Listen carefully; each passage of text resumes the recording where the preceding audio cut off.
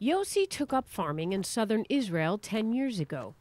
He raises antelope and zebra in the desert and cultivates Australian crayfish for use in hotel aquarium displays. While raising the crustaceans, something caught his attention. During shedding cycles, crayfish regenerate new shells within 3 days, about 9 times faster than their lobster counterparts. After putting in a little research, he discovered the reason. Gastroliths deposited in the stomach during shedding secrete amorphous calcium that speeds up shell growth.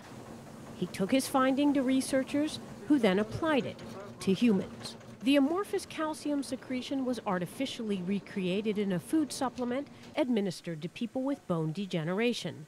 The result?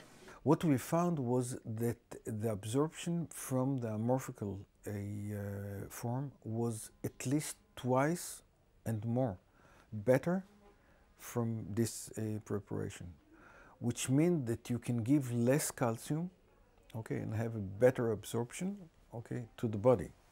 Amorphous calcium is currently offered as a food supplement. As a drug, it's still in the clinical trial phase. But even as a supplement, those who have tried it say it works wonders. This mechanic fell off a 4-meter ladder, breaking his pelvis and crushing his knee. Surgery did little to relieve pain. He says the supplements changed that. I started taking 2 tablets a day, every morning. I did it, and after 10 days I called Yossi, and I said, something's changed. I don't have pains anymore, and I can walk.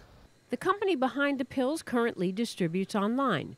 Earlier this year, they signed a deal with Chinese pharmaceutical giant China Mexico Corporation.